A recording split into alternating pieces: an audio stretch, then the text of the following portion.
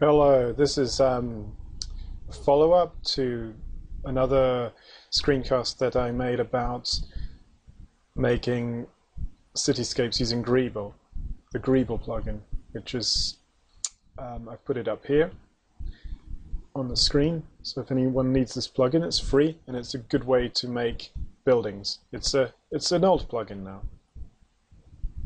But I've discovered something new, and it's quite a simple method to use the Greeble and then use the paint tool, the object paint tool, the freeform paint tool to paint your skyscrapers so they go up or down.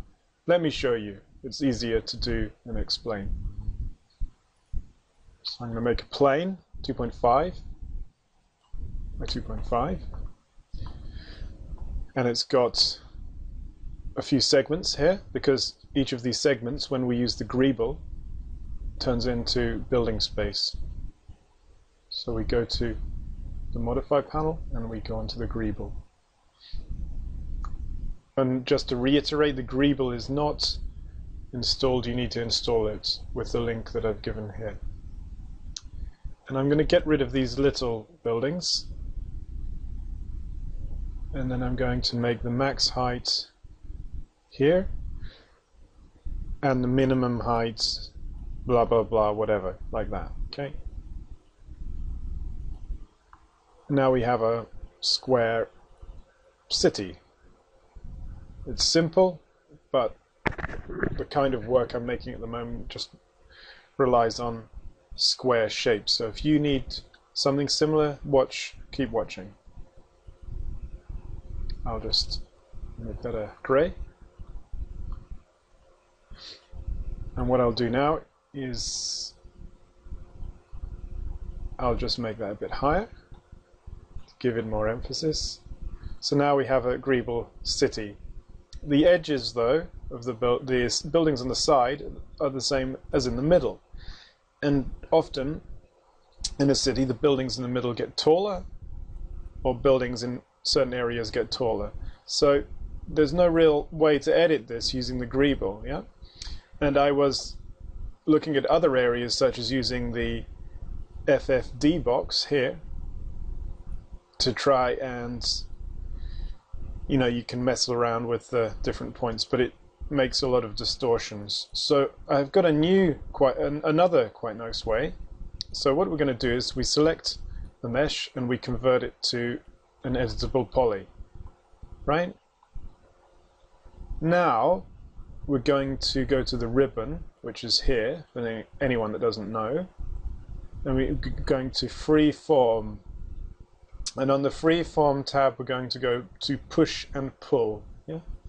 So it's using a paintbrush to push and pull the mesh. I'm going to increase the size a bit, so you can see this blue. It's an aquamarine blue area increases. And if I press the left button, then it increases and decreases the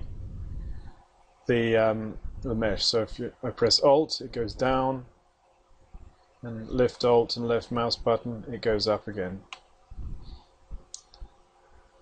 One thing though, you've got to make sure in this little button here that says Paint Options that the transform is on Z. Okay, if it's original, it will go all over the place, yeah? And if it's on Z, it's only going to go up and down on the Z axis, yeah? And this is what I want to do, because the whole tutorial, this whole short screencast is about painting the buildings so they'll be tall or short. I'm going to increase the size here. It's not a great mechanism, but it's an okay mechanism to do this. Because as you'll see, as I paint, the tops of the building go wonky, yeah? They don't stay horizontal. And at the moment, I don't remember, or I can't work out how to keep them horizontal. I'm not sure there is even a way, but if anyone can tell me, please leave comments, okay? So we've got but as you can see, as I paint, we've got this nice effect where the buildings are getting higher in the middle, or whatever area you want. You can also press Alt and left mouse button, as I said, that brings down the heights.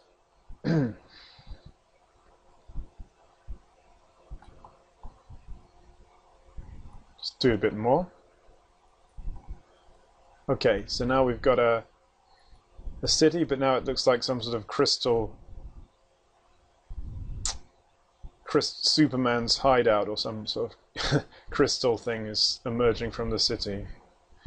But there's a way to solve this using the view align. So we go select each section, each top of the building that's wonky or not horizontal, and we go to view align and make sure the top viewport's selected, so it's got the gold around it, and we view align, and we keep doing this like so. So it takes a bit of time, but you can do it to all the tops of the building.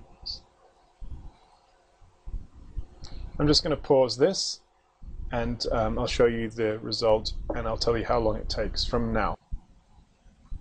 Okay, so it's only been 4 minutes, and using the view align from the top viewport, I've made all the tops of the buildings horizontal.